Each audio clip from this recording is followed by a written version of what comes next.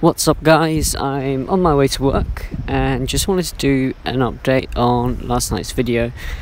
Basically it's come out that the player who was accused of cheating has been suspended for 6 months by ARG, but this was not for cheating, this was for foul language, especially during the stream.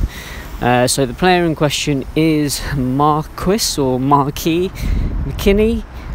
He actually won the regional on Saturday, beating out Danny Hype in the final. That was live on stream.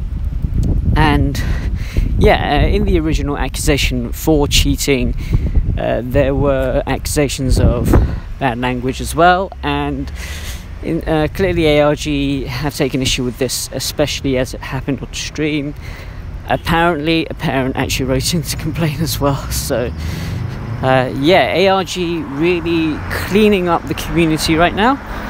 And to be fair to Marquis, in his Facebook Live post, he did admit to his mistakes. He accepted the suspension, and he was pretty gracious about it. He took it well, so credit to him. He also mentioned the shuffling in his post, and he did insist that he wasn't cheating, and that is not what he was banned for. And he did say, however, that he would change his shuffling method because they will be looking very carefully at him when he returns from his suspension.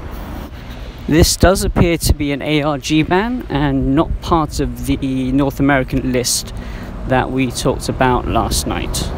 So yeah, just wanted to quickly update you guys on that one. Sorry about the audio, I know it's worse than usual and it's not great normally anyway. I will see you guys next time.